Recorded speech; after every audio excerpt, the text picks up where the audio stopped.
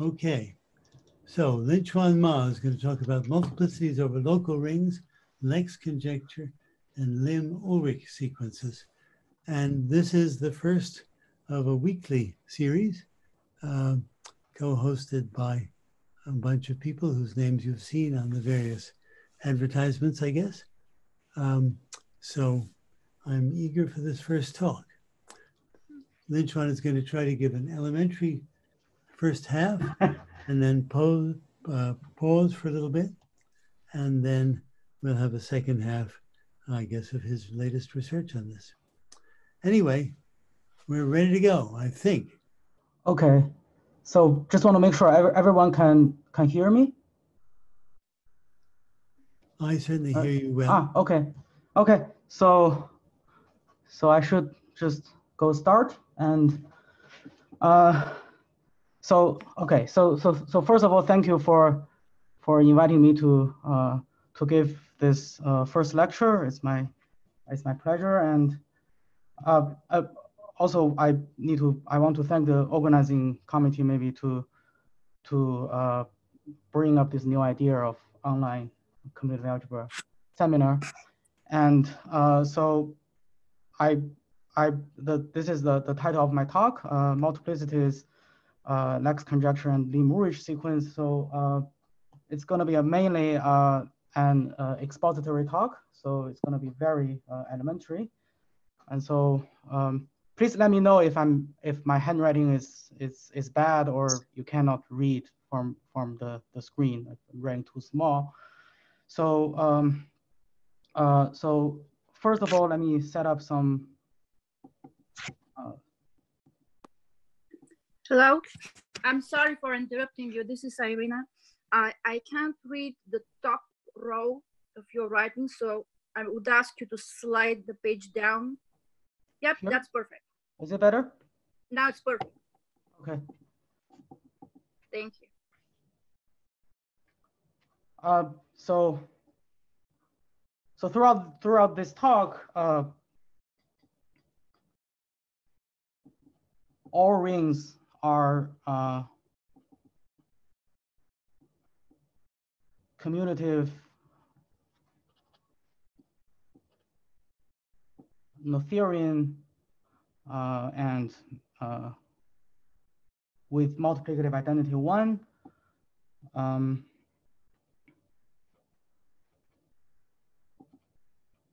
And all modules will be finally generated. Okay, so I won't repeat these assumptions. We won't move out of this category. And so let me begin by defining the Hilbert Samuel multiplicities. So Rm is a local ring of dimension R is D, and so I let I be an M primary ideal.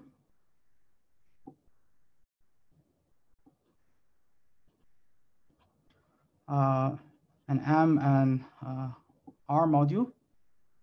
So I want to define a numerical invariant, the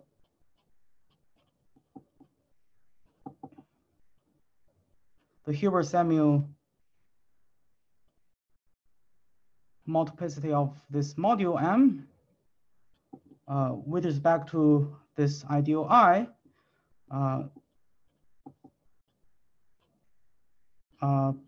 This can be defined as the following limit. So my notation for this is EI comma M, which is the limit n goes to infinity, d factorial times the length of m mod I to the n times m divided by n to the d. Okay, and so I'm gonna simplify my notation a little bit because mostly we're going to be interested in the multiplicity of the ring. So M is R and I is the maximum ideal. So I'm going to use ER to denote the multiplicity of M on R. Okay, so I'm just gonna move this thing here. And so let me perhaps make a few remarks first. So here's a remark. Oops. So from this definition, it's not entirely obvious that this limit exists, but in fact, this length function, m mod I to the n times m, this is actually a polynomial in n of degree d for n large. Okay, so I guess I'm assuming m has dimension d. Otherwise, this multiplicity is just going to be 0. So therefore, so thus this invariant, the Hilbert Samuel multiplicity, is the normalized leading coefficient of this Hilbert Samuel polynomial. Leading coefficient of polynomial. Okay, and so in general, this is always an integer, and as I said, is positive if and only if the dimension of the module is maximal. Okay, so if otherwise, we just assign this to be 0, because the Hilbert polynomial will be of degree smaller than the dimension. Okay, and so perhaps let me just, here's another remark. So it's sort of obvious from the definition, because we are really caring about the length of m mod I to the nm. So this number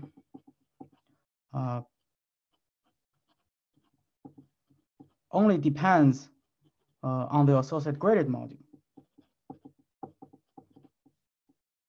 This is just defined to be m mod I, im mod I square m, da, da, da. So this is a module over the associated graded ring of I. So because you can just, so it, in particular, it follows that if you want to compute this multiplicity, it doesn't matter. I mean, we can always complete the module where m hat is the m-adic or I-adic, they are the same completion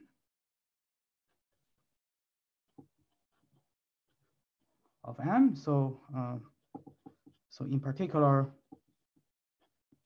the multiplicity doesn't change if the multiplicity of R is the same as the R hat. Okay, so here are some, these are some very obvious, perhaps, remark. And so now I want to give you lots of examples of this Hilbert Samuel multiplicities.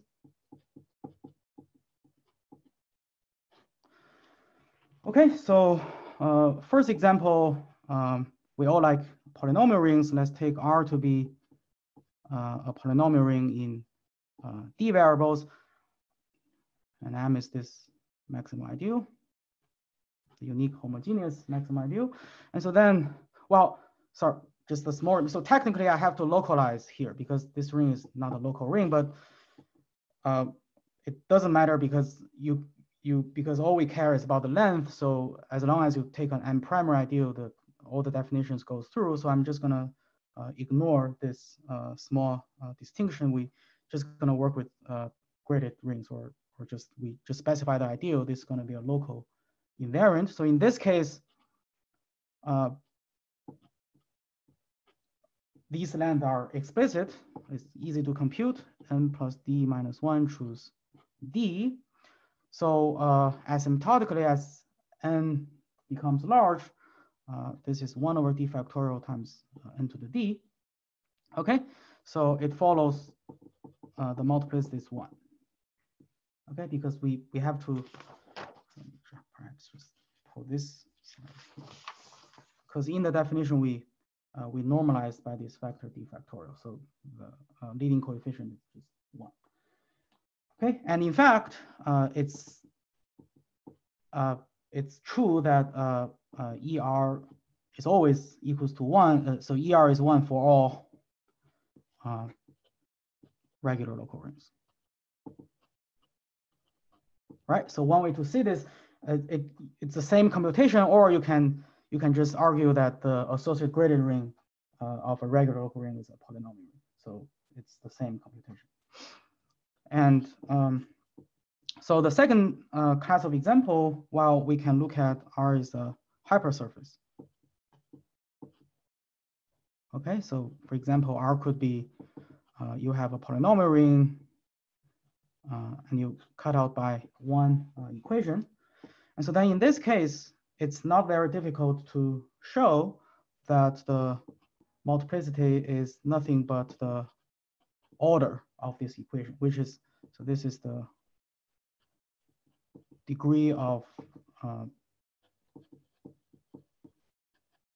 smallest order term of this function f.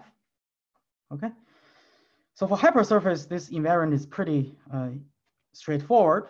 So once I give you the defining equation, you can read out the multiplicity very quickly. And so then the next, so we have regular rings, or we have hypersurface. So now the next we want to ask, well, perhaps the next natural class to look at is complete intersections. So let's say R is K. You will join a bunch of variables, and then you cut out by a regular sequence, F1, F2, Fc. So such that F1, F2, Fc, let me assume they are homogeneous regular sequence of degree D1, D2, DC, respectively. Okay, and so in this case, we can, the formula is perhaps what you expected.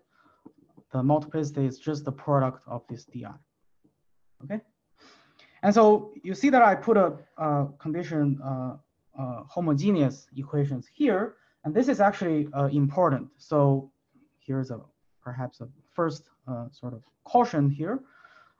So if you have a general complete intersection, you have not necessarily graded equations down here.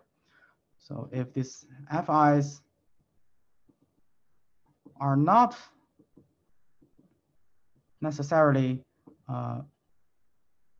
homogeneous, so then what happens is that the Hilbert Samuel multiplicity of R is always at least as big as the product of the order. Okay? But in general, you could have strict inequality here. This, let me say, frequently happens. Okay? And so let me just perhaps just define this notion here, because we're going to come back to this later on in this talk. So R is called a strict complete intersection.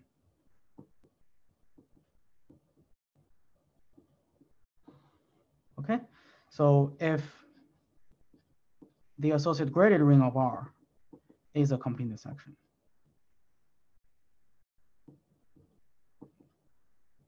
So one thing that you could imagine that this property, I mean, for complete intersection, the multiplicity is not what you expected, is because so R could be a complete intersection, but the associated graded ring is hard. I mean, it's no longer nice, right? And that happens frequently, and And so and we know the multiplicity is an invariant of the associated gradient. So this condition is sort of natural when studying multiplicities. And in fact, let me just point it out. So this condition, the associated gradient ring being a complete intersection, this is actually equivalent to like the equality here.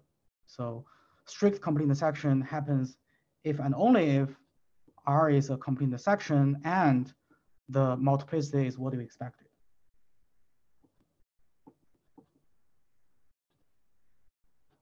Okay, so that's one thing. We're gonna come back to this later. And so let's go back to the homogeneous case. In the complete intersection case, the multiplicity is the product of the degrees of these f's. And more generally, you could, this invariant is closely related to invariance of projective geometry. Suppose you have X inside Pn is a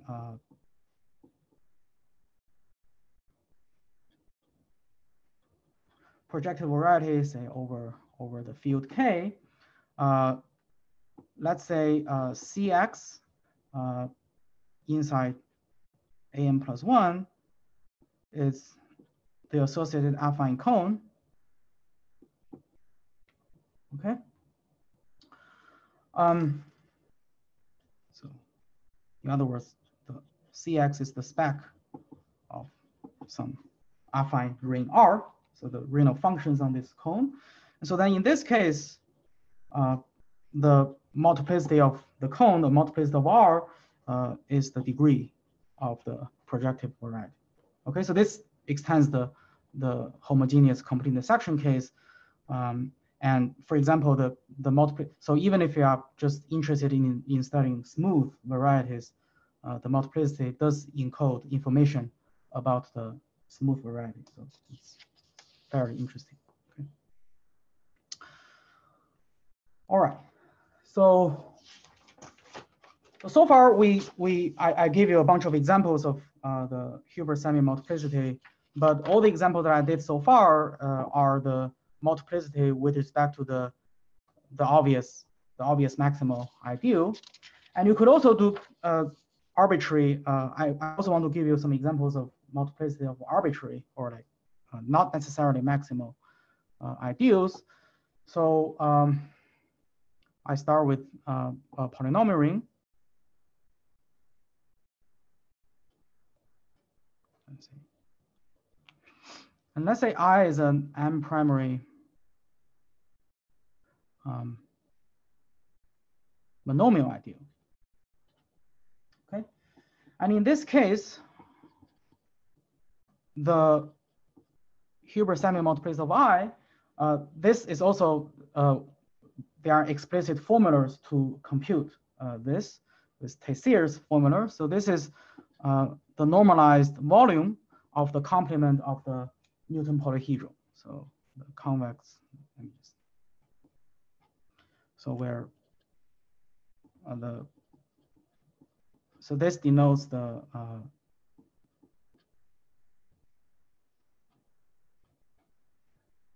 Newton polyhedral of I. In other words, this is just the convex hull of all the integer points that corresponds to monomials inside I. This is a convex hull inside the R. Maybe I should say this is inside Rn equal to 0. And you take the complement of this convex hull here. You got a bounded region. You compute the volume of that region, and then you normalize it. So that's the multiplicity in the monomial case. So for example, we can actually compute something very explicit. So let's take a polynomial in two variables. I just randomly write an ideal, a monomial ideal, M primary, y to the 4, say. And now in this case, maybe this is y to the 4.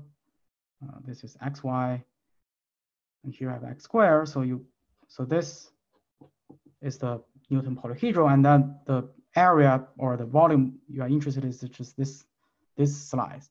Okay, and in this case, the multiplicity is 5. It's very explicitly described. Okay, so we discussed monomial ideals in the polynomial ring. There's another class of ideals where this multiplicity are easy to compute. So let's say I is inside R is generated by a system of parameters.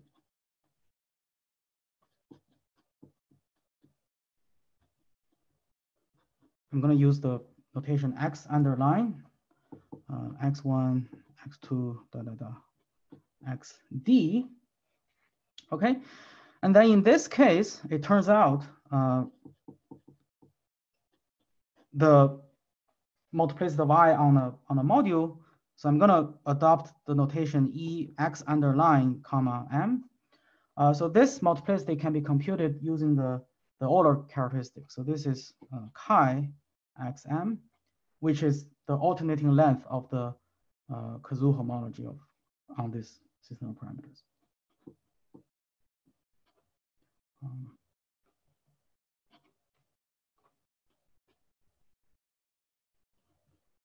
I hope you can see this. Okay. So in particular, what's important about this, which is related to the later part of the talk,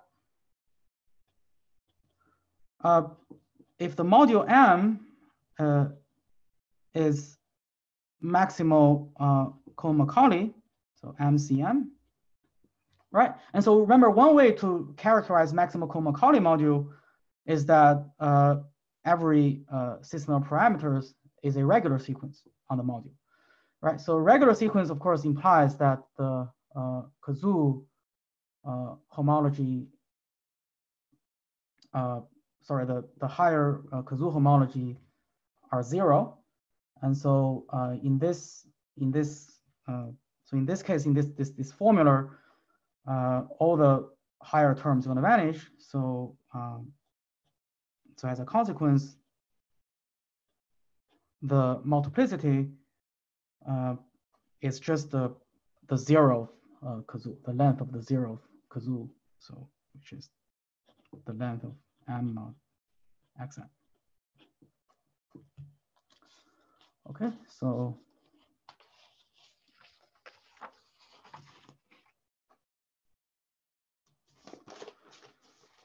and so next I want to discuss some basic properties of this invariant. We have seen a bunch of examples of this multiplicities, and so now I want to formalize some of the basic properties.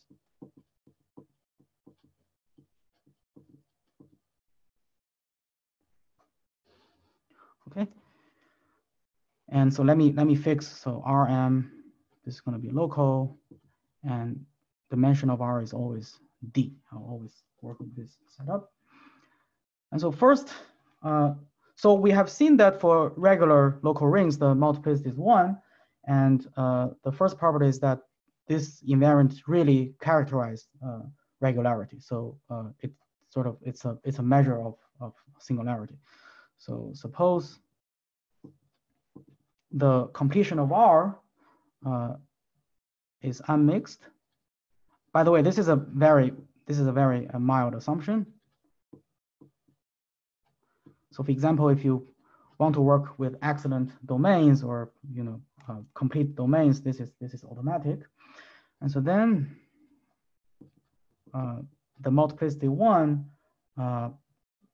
if and only if R is regular. Okay, and so morally speaking, you should view this ER as a measure of how bad the ring is. So maybe I should say morally, the larger the E, the worse the singularity. Right, so think about the hypersurface example. So it's just the degree of the defining equation, and of course, for a hypersurface, if you have larger the defining equation has degree large, then the hypersurface is going to be more complicated. Okay, and second, I want to point it out, which is very important here, that this multiplicity function is additive, satisfies the additivity property. So in other words, if you have a short exact sequence, then the multiplicity of the middle guy is the sum of the multiplicity of M1 and M3.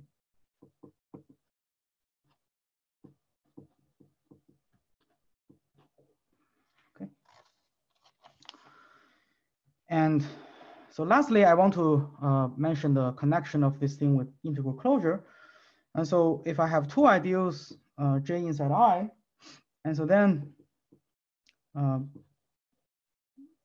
EI is the same as EJ.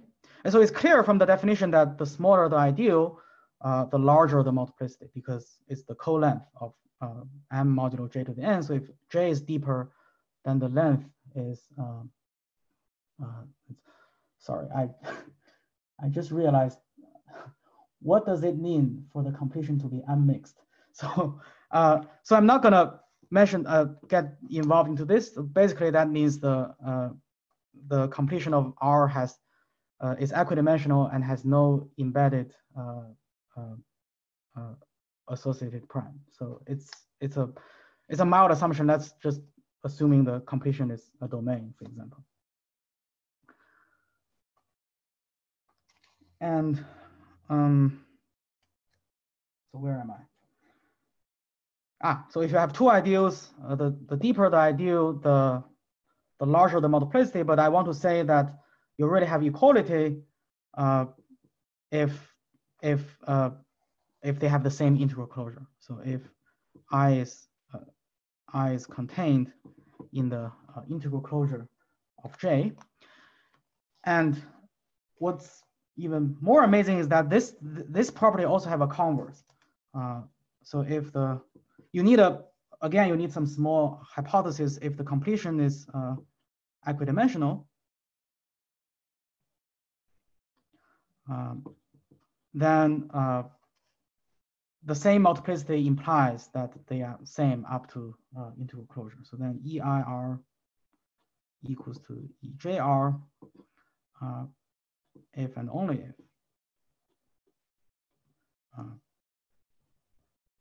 I is contained in the integral closure. Okay, and so there are some immediate consequences of these properties.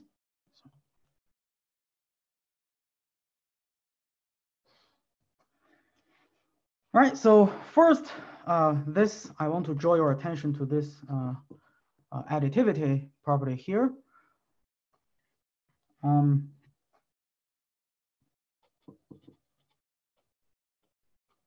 So additivity implies, in particular, I remember we have seen, I've told you at the very beginning that this multiplicity of a module is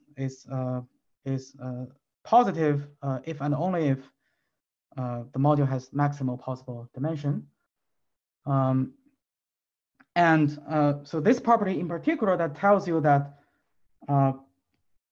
the multiplicity, it only sees the components of maximal dimension. So let me just seize components of M of dimension D. Okay. So for example, if you give M a filtration and you could have some subquotients of dimension D, you have some other subquotients of dimension smaller than D. And the point is that the additivity easily tells you that those components of dimension strictly less than D does not contribute when you compute the multiplicity. Okay, and so in particular, So if R is a domain, and then you have EIM is the rank of M times EIR. Okay, because in this case, if R is a domain, let's say for simplicity, let's just assume M is torsion free. For every torsion free module, you can embed a free module inside M, and so the quotient is torsion, and the torsion module have dimension strictly less than the dimension of R, so they do not contribute. So if you compute the multiplicity of M, that's just the same as the multiplicity of the free module, which is the rank times the multiplicity of R. Okay. And so now we can also use, this principle, the multiplicity only sees components of maximal dimension. This also it enables us to compute some examples. So let's say R is K, X, Y, Z, modulo perhaps X intersect Y square comma Z. So this is a ring, and it has two minimal primes, namely X and YZ, but you see that this other minimal prime is of the wrong dimension. It has dimension 1, while the ring has dimension 2. And so this additivity property tells you this ER, or this principle just tells you ER, what really matters is the component of maximal dimension. So ER is ER mod X. But modulo X, the ring is a polynomial ring. So it's EKXY, which is 1. So this ring has multiplicity 1, but obviously R is not regular. So that's why I come back to this. This mild assumption is actually necessary, because otherwise this could be an example. Okay, so finally, this is going to be in connection with the integral closure thing. If the residue field is infinite, okay, and then we know that every primary ideal I is integral over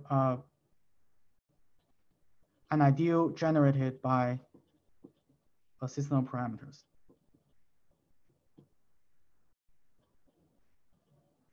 So X, which is X1, XD. So this is called a minimal reduction of I. So in general, this choice is not unique, but the point is that you can always find a system of parameters such that your ideal is integral over that. And so therefore, so EIM is the E of this system of parameters. But for system of parameters, remember we can compute using compute the multiplicity using the Euler characteristic. Okay, and so basically this tells you that in fact the Hilbert Samuel multiplicity can be always computed by the Euler characteristic of some system of parameters. And so, for example, the additivity property here really corresponds to the additivity of the Euler characteristic, turns out. Okay. And so now I want to move on to the central question that I'm going to study for today. So we want to study the behavior of the multiplicity under flat maps. Okay, and there are two types of flat maps that comes up frequently. So the first one, a localization map, is flat. So a localization. So R to S, which is R localized at a prime. And the second type of flat maps are faithfully flat maps. So this localization is not faithful. So can I write a bit larger? Sure. Sorry. Thanks for reminding me. So the second type of thing is the flat local map. Rm to Sm. Okay. So this is equivalent to faithfully flat. And so a basic question is, how does the multiplicity behaves under this base change? And for localization, so keep in mind that the philosophy is that, as I tell you, that this number, the multiplicity, is a measure of how bad the ring is a measure of singularities. And so for localization, so the philosophy should be the singularities. Let me perhaps write. So singularities of Rp should be no worse than the singularity than that of R. Okay. So for example, so whatever properties or reasonable properties you want for the ring, you usually want this property to be preserved under localization. So if R is regular or Cohen Macaulay, or if you have in characteristic 0 rational singularities, or if you have in characteristic P strongly F regular, right? So I'm not going to define this because I won't use this thing. So then, so is the localization. All right. So therefore, the natural expectation here is that, because this is a measure of singularity, and the larger the worse, so you expect this to be bigger than the multiplicity of our localized P. Okay, and so we can actually formulate this into a conjecture. So localization formula. So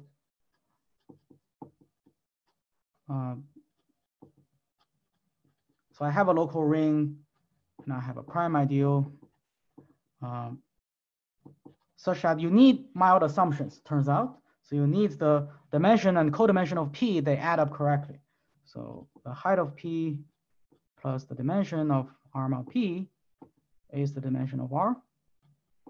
So I mean, otherwise, actually, we already see a counterexample. For example, this example here, you consider the ideal YZ, so that's after localization, X becomes a unit, so the multiplicity becomes 2, but this ring has multiplicity 1. So you do need some mild assumptions like this. You need the dimension and codimension add up correctly. And then ER is bigger than or equal to ERP.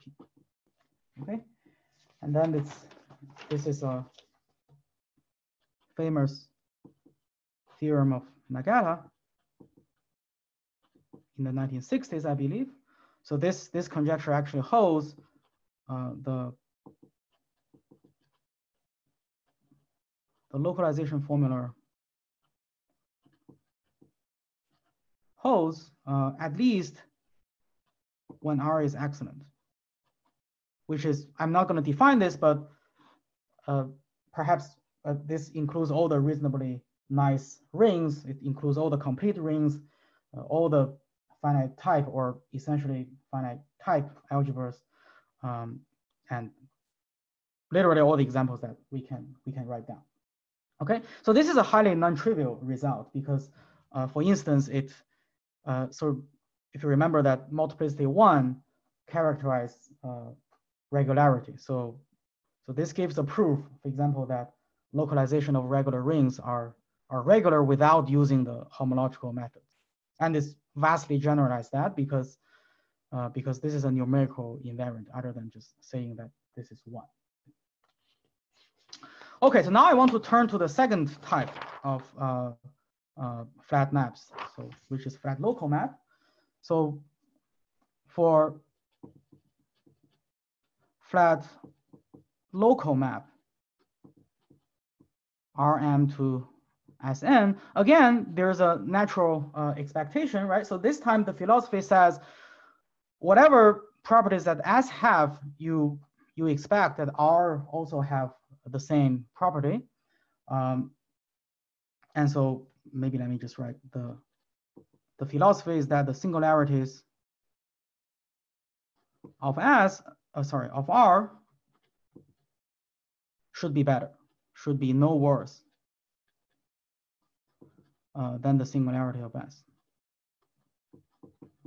Okay, and so example again, some of these are not trivial. If S is regular, Cohen Macaulay, or rational singularities, or strongly F regular, depends on what kind of category you work with. So then, so is R. It turns out as I said, some of these are not obvious. So this time, the natural expectation is that the multiplicity should not drop. So the multiplicity of R should be less than or equals to the multiplicity of S. And this is precisely the conjecture of Lech.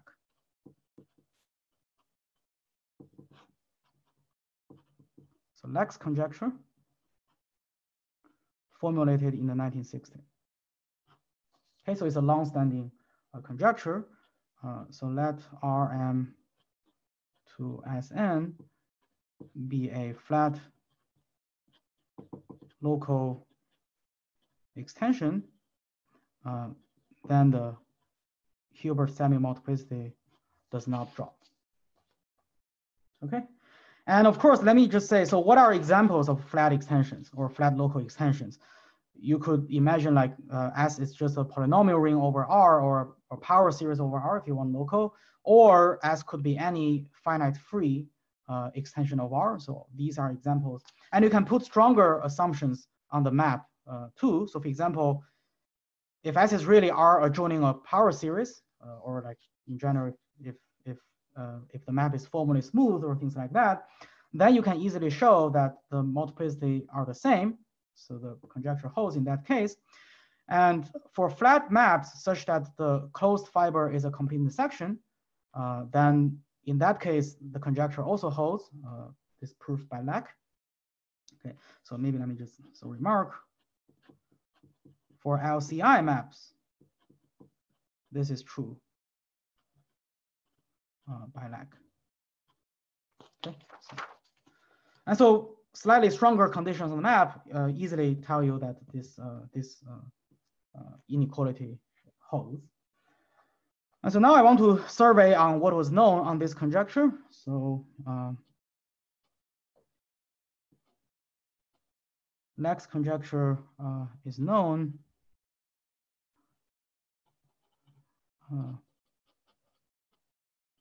in the following cases. So first, so this is due to Lech in the 1960s. The conjecture holds if the dimension of R is at most 2. And the second big case, let me just attribute this result to Backlin, Jürgen Herzog, and Ulrich. This is proved in the 90s, that if R is a strict complete intersection. Remember, we already defined this before. Typical examples of all these are standard graded complete intersection. And then a few years ago, I proved the conjecture when the base ring has dimension 3 in equal characteristic.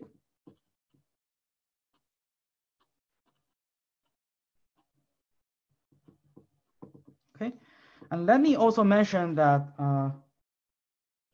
so Byrne Herzog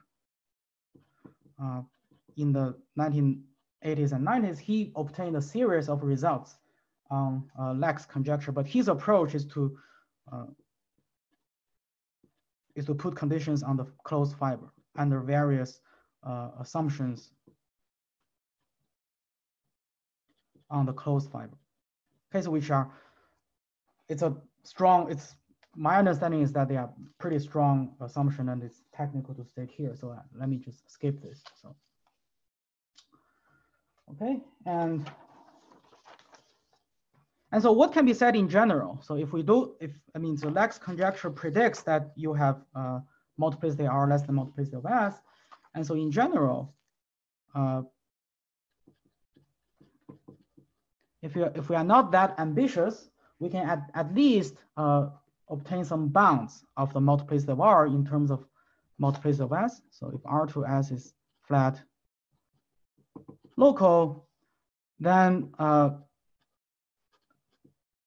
Lech proved that multiplicity of R is less than or equals to d factorial times the multiplicity of S, where d is the dimension. And I generalize this in the equal characteristic case. So ER is less than or equals to maximum of d factorial over 2 to the d and 1 times the multiplicity of S. So basically when R has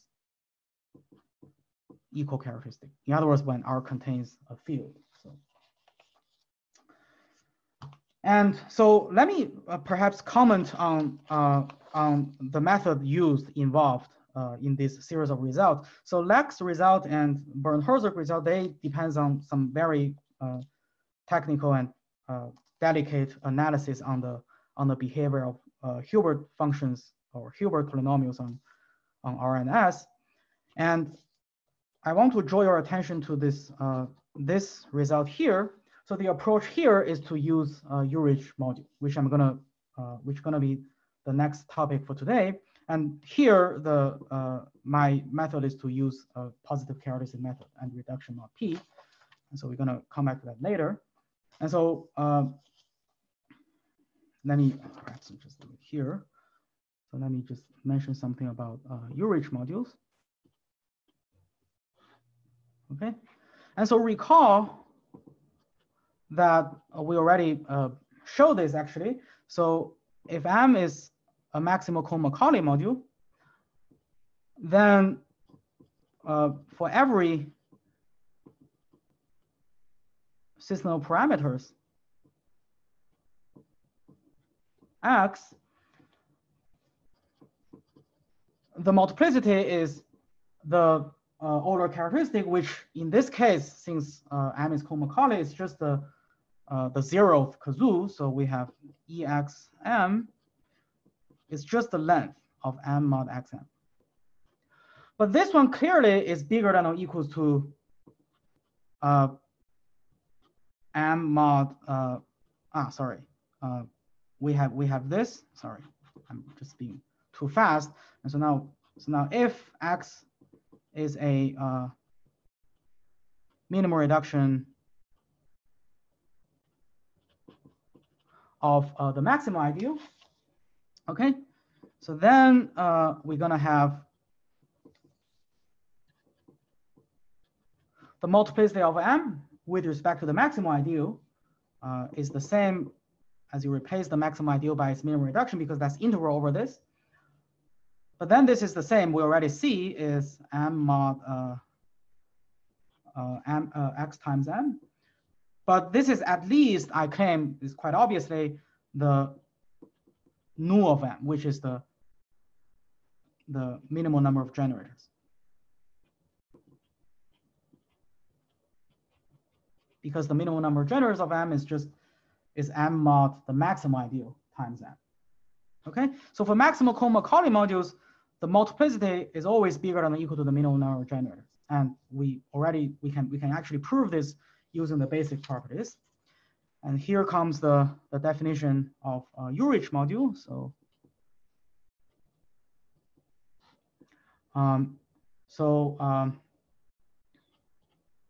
M is called a Ulrich module over R. If first M is, you want this to be a maximal Cohen Macaulay module such that you have equality here. Okay? such that the multiplicity is the same as the minimum number of generators. Okay.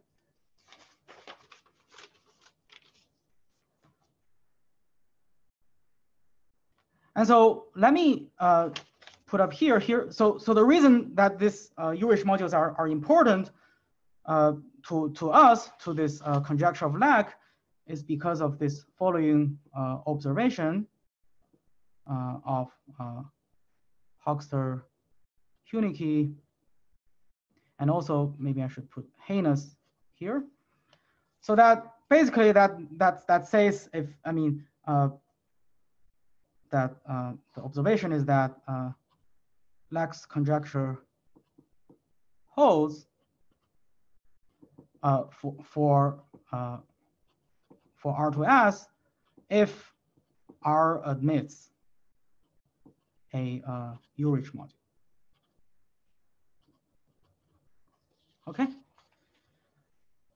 And so actually I call this observation, but so the proof is actually pretty easy. So let me well, perhaps should put some cautions here. Well, at least if R is a domain. Right, so in general, the observation you should say like every minimal prime. So R mod every minimal prime has a Ulrich module. So, but let me just quickly tell you why is this observation holds. So sketch of proof. Okay. And so in order to prove this Lech's conjecture, there are some standard reduction that we can make. So we can first complete. So first complete, and then you can use the localization formula to assume that the two rings that involved have the same dimension. So basically you localize S at a prime that lies over the maximum ideal here. So, and then replace S by S localized at Q. And we already know the multiplicity does not increase under localization. So you can just do that. So you may assume dimension R is the same as the dimension of S. And now, so then, so I let U be a Ulrich module over R. And so then the multiplicity of R, well, remember for simplicity, we are just assuming R is a domain. So the multiplicity is just the multiplicity of the module divided by the rank of the module. Okay. But then the Ulrich condition tells you that the multiplicity is the same as the minimum number of generators. So this is nu of U divided by the rank of U. Okay. But then the minimum number of generators does not change under flat base change. So this is the same as the minimum number of generators of U tensor S divided by the rank of U. Okay. But then, so here's why we need this reduction, because so if U is maximal Cohen Macaulay over R, then you do a flat extension of the same dimension, then this module is still maximal Cohen Macaulay over S. So for maximal Cohen Macaulay module, we already see that the minimum number of generators is always bounded above by the multiplicity. So this is less than or equals to En U tensor R with S divided by the rank. But this is precisely the multiplicity of S. Again, this by the additivity formula. Okay, so this is a simple argument. And let me quickly survey what was known on Ulrich modules, and then I will come to a short break. So you might hope, okay, using this observation, we can try to prove Lech's conjecture by constructing Ulrich modules for the source, so for R. But unfortunately, the existence of Ulrich modules is known only in very limited cases. So Ulrich modules are known in the following cases. So first, if the ring has dimension at most one, so this is easy. If you are boring, you can just try this as an exercise. And second, let me attribute this to Brennan, Jurgen, Herzog and Ulrich. This is in the 1980s. So even if it goes up to dimension 2, these things are not easy to construct at all. So if R is a standard graded, so this just means ungraded and generated by degree 1 forms, Cohen Macaulay domain of dimension 2 with infinite residue field. So then in this case, they construct these Ulrich modules. And third result, as I said, Backlin, Jürgen Herzog, and Ulrich. R is a strict complete intersection. Okay, so these are so far as I know the most class of rings or general rings that the Ulrich modules are known to exist. And there are some other results that I want to mention here. So these modules are usually constructed. So usually you can construct them if your ring exhibits some strong or like have coming from combinatorics or have strong combinatorial property. So this due to Eisenbach, Schreier, and Wayman, that they construct these Ulrich modules when R is a Veronese subring of a polynomial ring. Okay, and another class of rings that people study frequently is the determinantal rings, and this is due to Bruns, Romer, and Weiby in 2004. They constructed Ulrich modules for generic determinantal rings.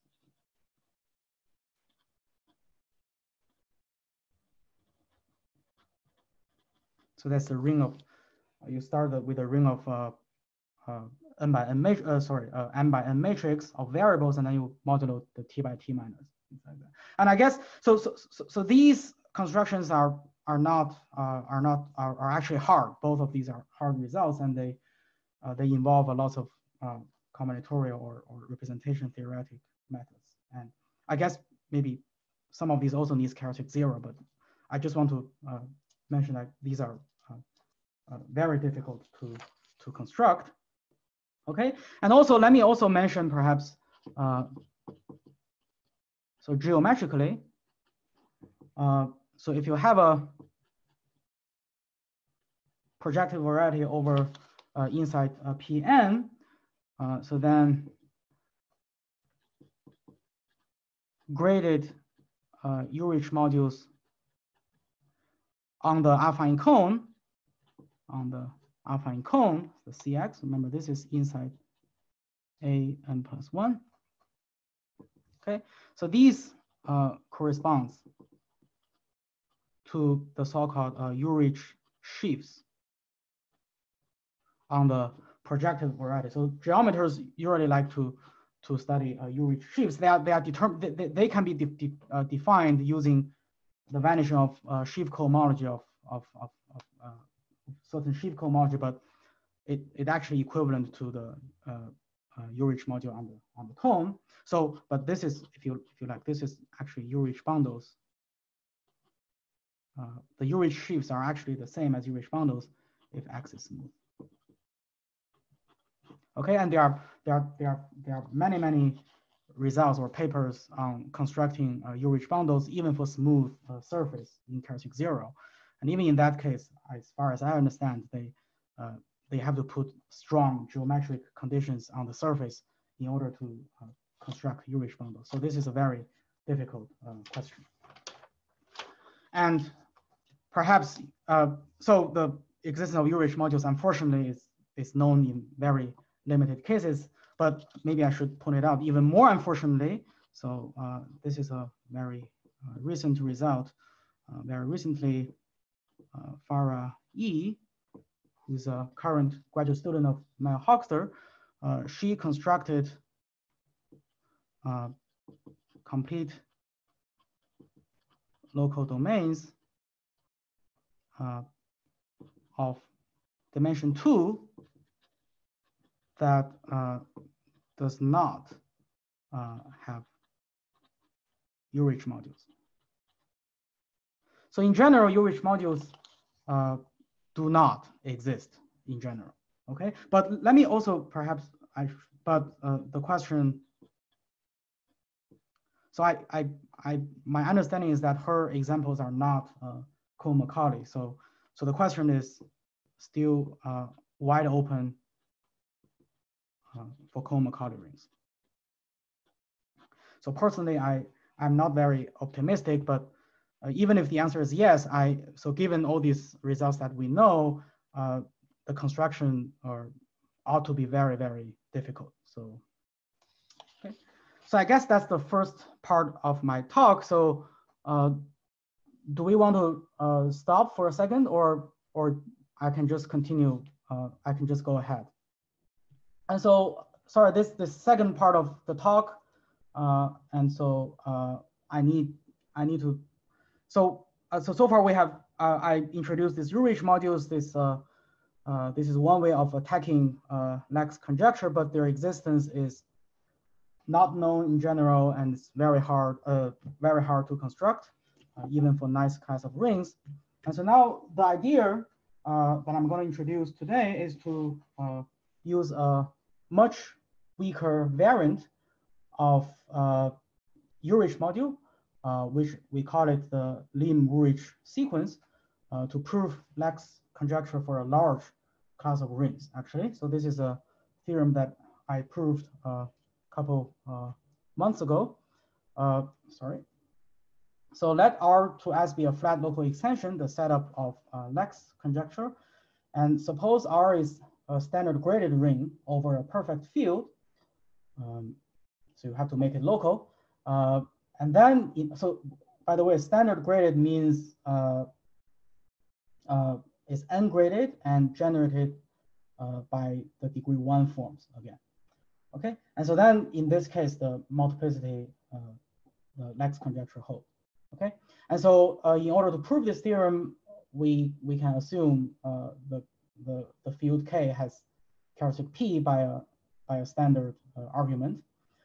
So we're just gonna assume that for the rest of the talk, but most of the theory works in general. Okay, so you don't have to really work with characteristic P. So in order to define this Lim Ulrich sequence, we need the notion of Lim Cohen Macaulay sequence. This was developed by Bath, Hoxter, and myself.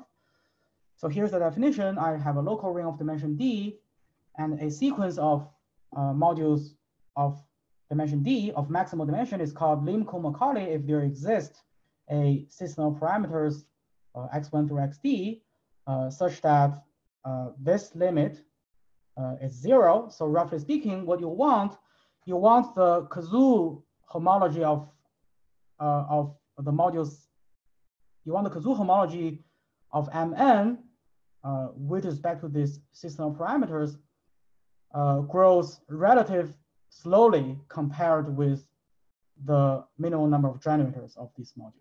Okay, so you want this to be 0 for all bigger I, for all I bigger than 0.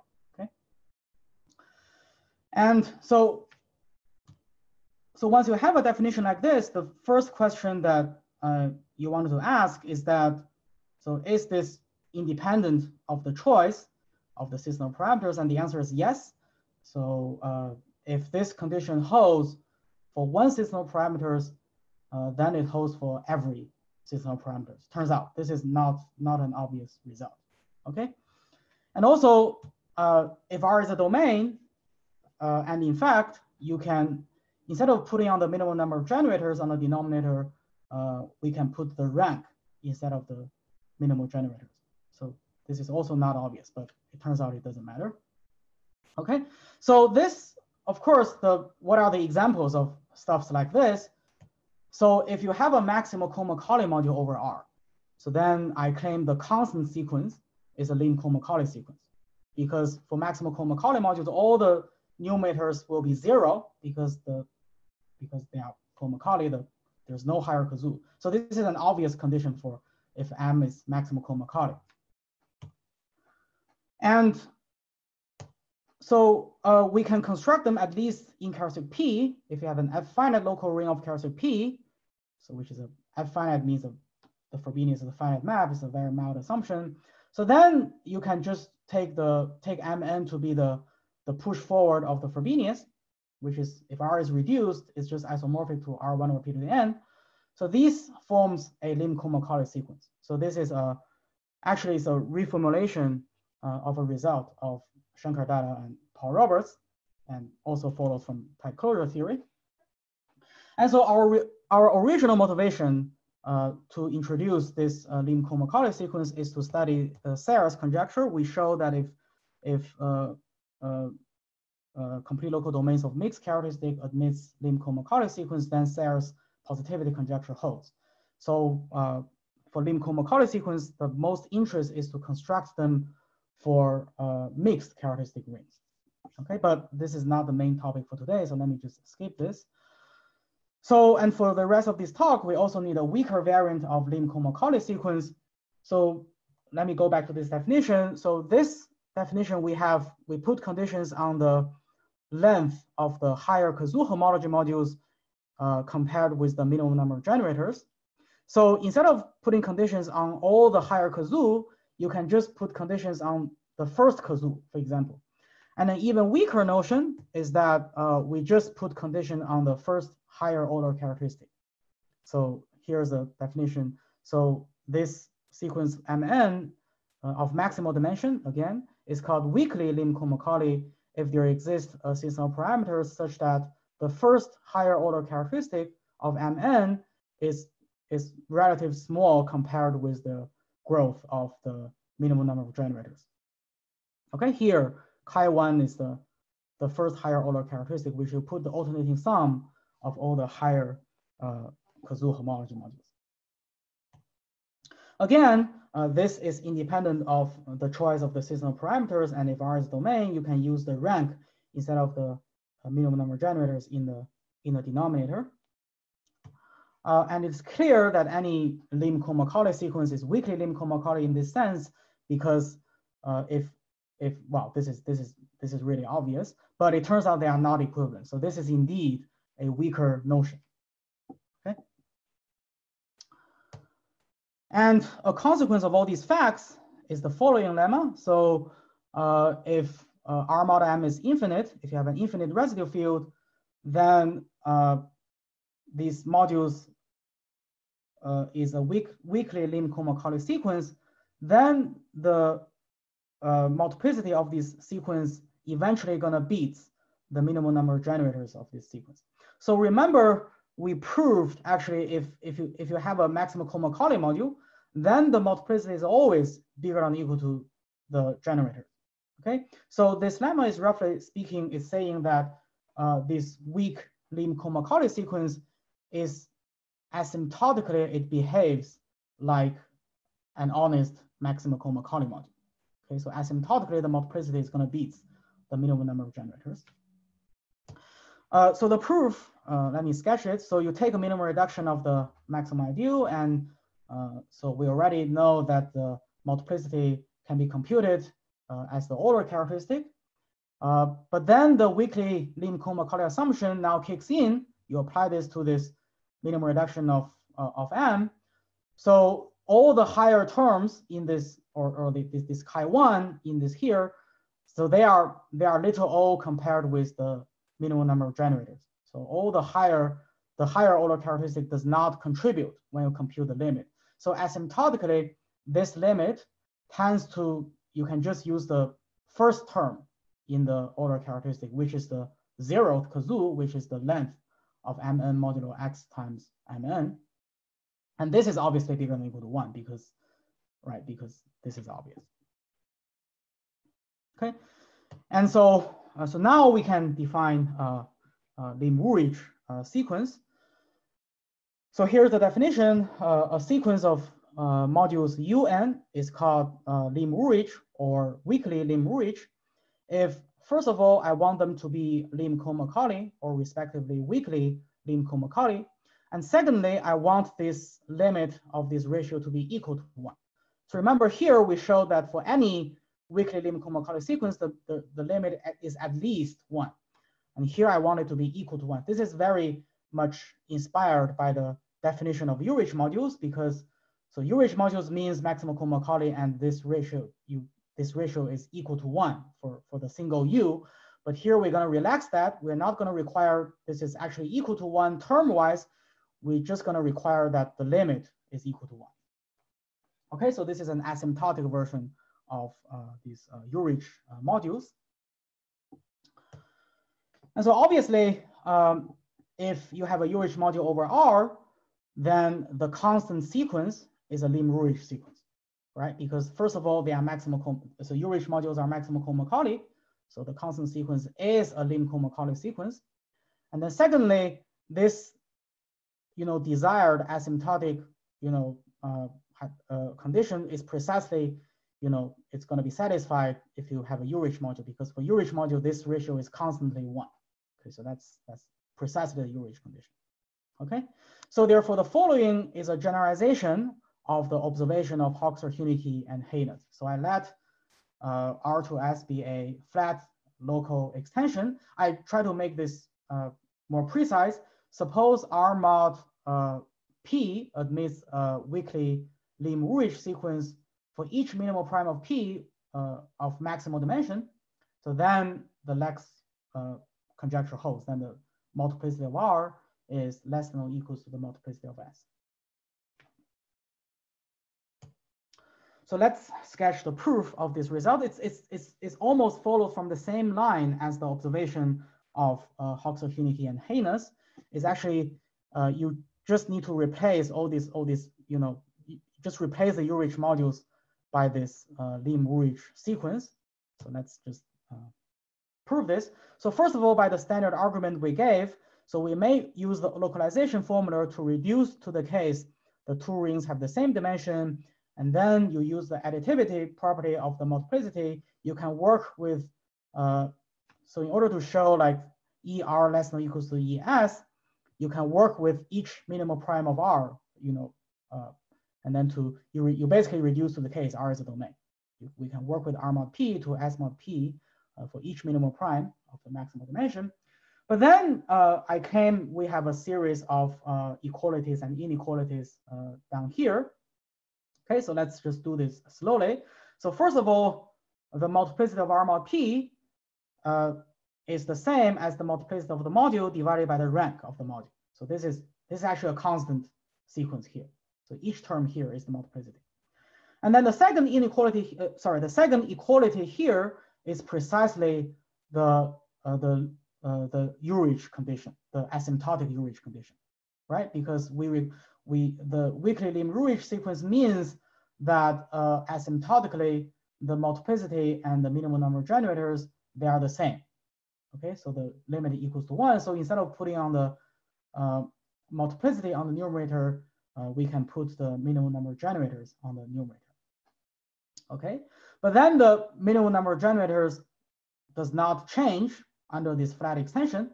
So this is honestly the same thing as this.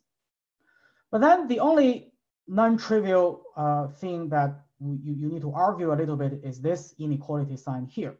Okay, and so the only inequality uses the fact that, right, so UN, remember these are weakly Lim Ulrich. So in particular, they are weakly Lim Cohen Macaulay. Okay, and for weakly Lim Cohen Macaulay sequence, if you base change to S, they are still weakly Lim Cohen Macaulay, because the Euler characteristic or the length of the Koszul homologies, they are just getting multiplied by a constant, which is the length of the closed fiber. Okay, so for this, this is the only place that we use, we really require this reduction. We need the two rings have the same dimension. Okay, so the closed fiber is an Artinian module. Okay, and so therefore this UN base change to S mod PS is going to be a weakly Lim Cohen Macaulay sequence. And remember the previous lemma, this lemma that we proved for weakly Lim Cohen Macaulay sequence, the multiplicity is going to beat the minimum number of generators. Okay, so therefore you have this inequality. So here I have the multiplicities, and here I have the minimum number of generators. So this is going to be bigger than that. Okay, but this one is the multiplicity of S mod P, because again, this is just by the additivity formula.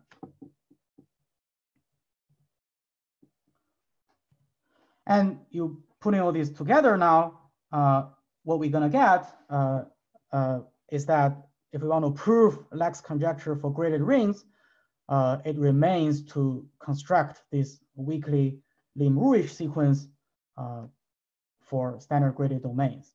Okay, so Rm is a standard graded domain over an infinite and finite field of characteristic P, then R admits a weakly Lim Ulrich sequence.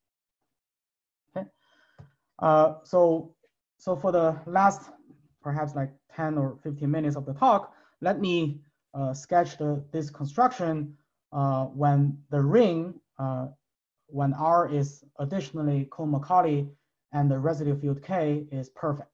Okay, so the proof is less technical in this case.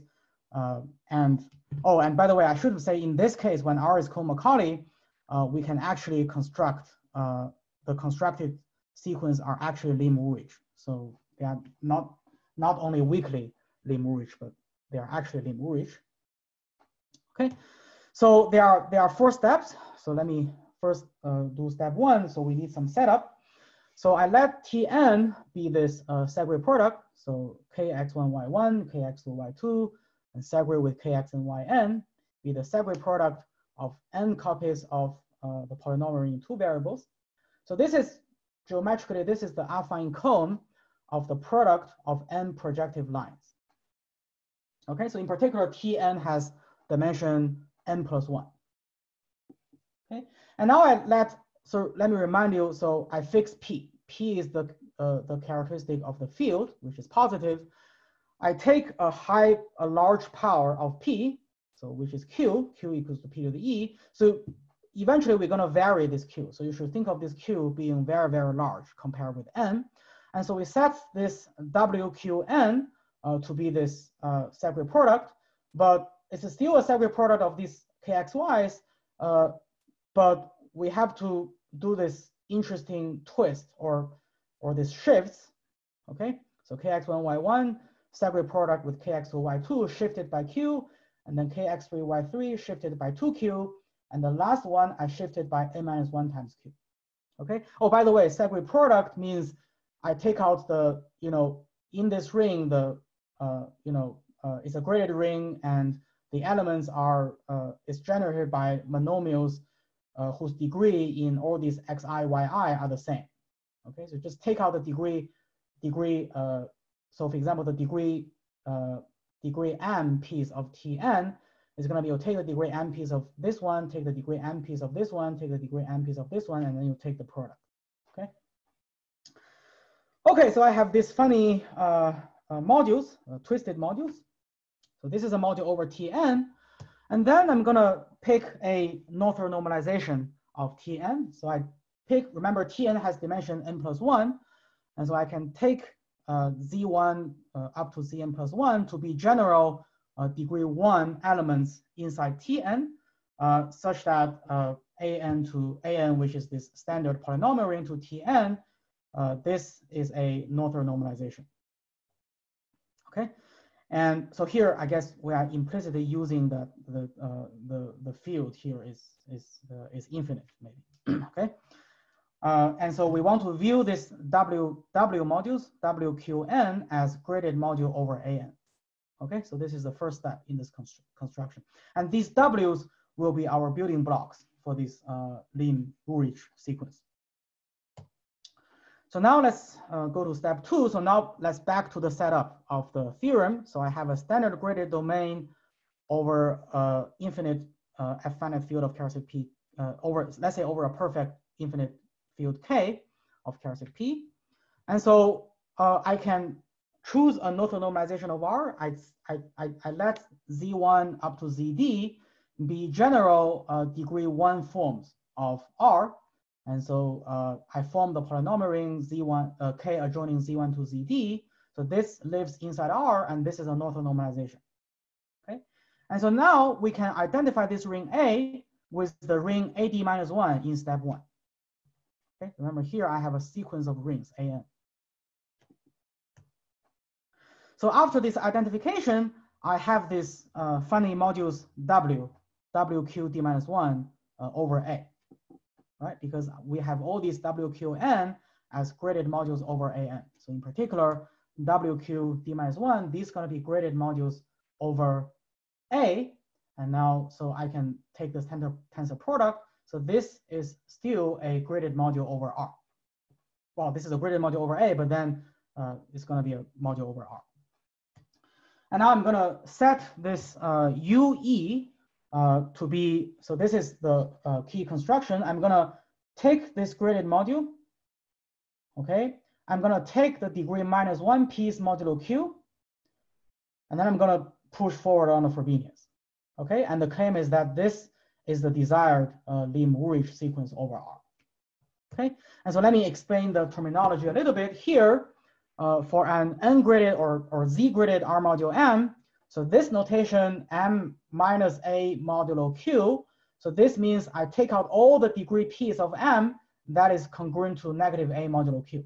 So I take the direct sum of OJ of M in degree minus A plus QJ. And of course, once I do this operation, I'm gonna kill the R module structure on M. So in general, this M minus A mod Q is not necessarily an R module. It's going to be a module over the Veronese subring, but it's not going to be an R module itself. But after this Frobenius push forward, these UEs will be R modules because of the ETH Frobenius push forward.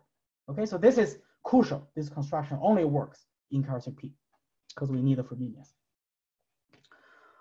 Okay, and so now we're going to verify. So we're going to prove our claim here. We're going to prove these modules are Lim Ulrich sequence. Okay, so there are two things we have to check. We first verify that this sequence is Lim Cohen Macaulay. Okay, so remember we have this assumption that R is Cohen Macaulay ring. So we knew that as a module over A, R is finite free. So as a graded module, R is just isomorphic to A twisted by minus A1, direct sum up to A twisted by minus AS, where S is the rank of R over A. And all these twists are non-negative because R only lives in non-negative degree. Okay, so R as a graded A module is actually free.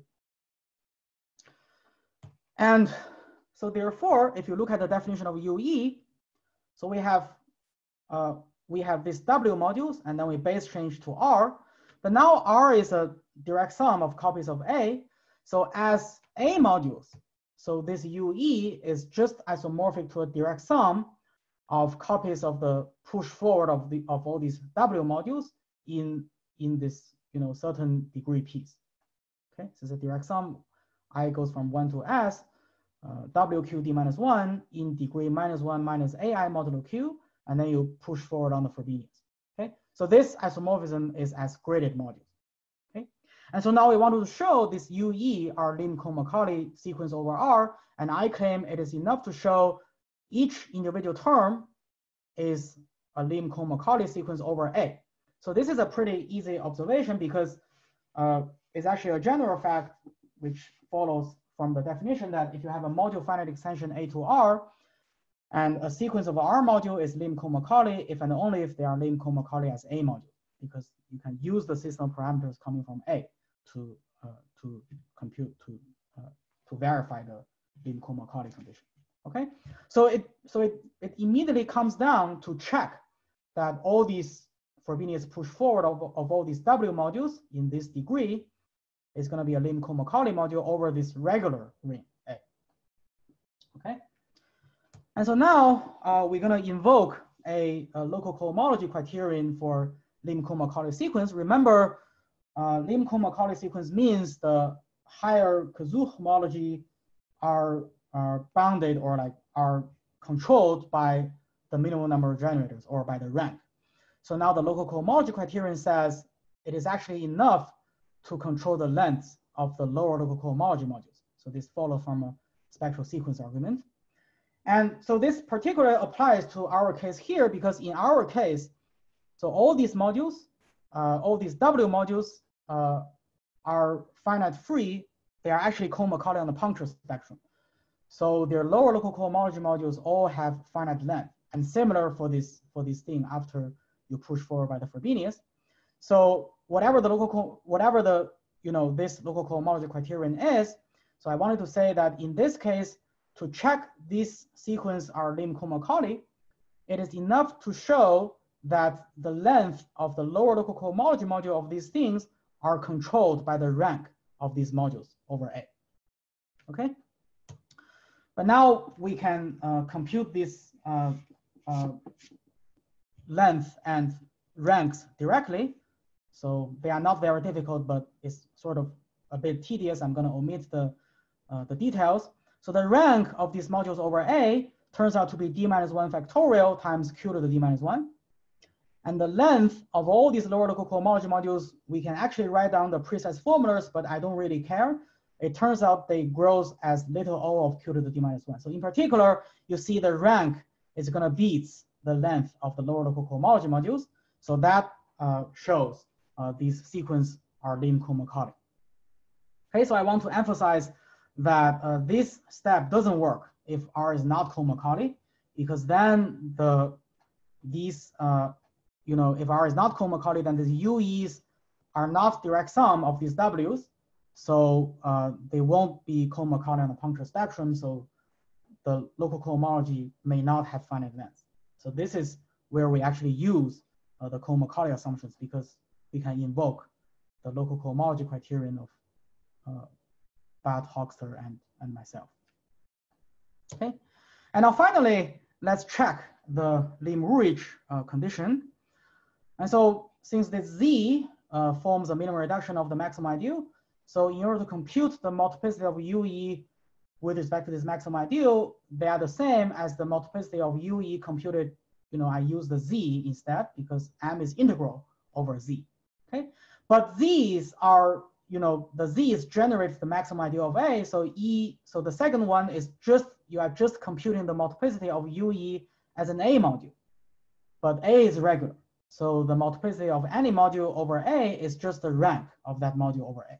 Okay, but we already computed the rank, right? The rank is d minus 1 factorial times q to the d minus 1.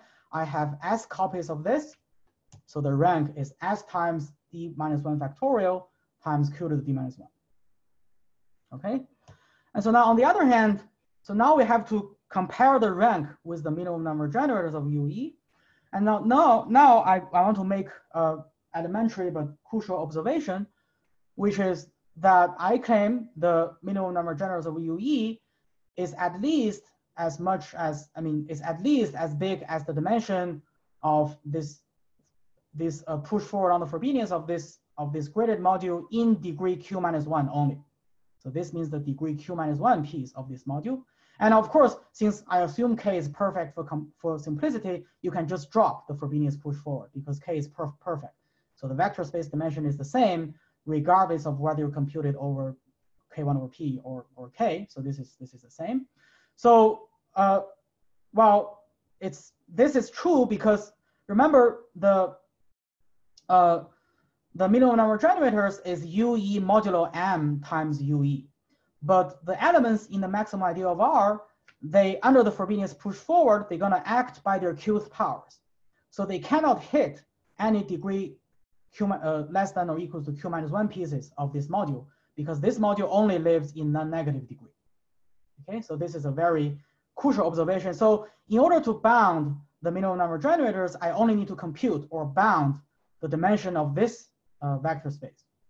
Okay, and so now finally, what is this dimension R tensor A of these W modules in degree Q minus 1? Okay, so R is a graded module over A. So this is just the dimension of a direct sum of this thing. Okay, and we can compute this thing directly. Right? So recall these W modules. WQD minus 1 is KX1Y1 segregated with KX2Y2 twisted by Q, and then up to segregate product KXDYD shifted by D minus 2 times Q. So this is our definition of WQD minus 1. And so follow the definition of cyclic product, I want to study the degree Q minus 1 minus AI piece of this module. And how does that gonna go? I'm gonna take the degree Q minus 1 minus AI piece of each piece, and then I take the product, okay? So now the dimension of that is gonna be the dimension Q minus 1 minus AI piece of this piece, which is Q minus AI, and the Q minus 1 minus AI piece of this second module, which is gonna be 2Q minus AI. So these just monomials, count monomials in polynomial rings, which is pretty straightforward. And then up to D minus 1Q minus AI. So I take the product of all these, and I keep in mind that I'm actually varying Q. So E is varying. But all these AIs doesn't change because AIs are just coming from R. So they doesn't change when Q changes. So asymptotically, you can ignore all these AIs. So the highest term here is precisely D minus 1 factorial times Q to the D minus 1, okay? Which matches with the multiplicity. Okay, so I have S copies of this. So asymptotically, the dimension grows as S times D minus 1 factorial times Q to the D minus 1, which is precisely the multiplicity. Okay, which is the multiplicity we just compute. So therefore, it follows that this limit, the ratio of the multiplicity divided by the minimal generators is bounded by the multiplicity divided by the vector space dimension of this degree piece, which is 1. But then the limit is equal to 1 since it is always at least as big as 1, because these sequences, we already proved these sequences are Lim Cohen Macaulay, so there's no other choice for the limit. The limit has to be 1. Okay, so that completes the proof in the Cohen Macaulay case.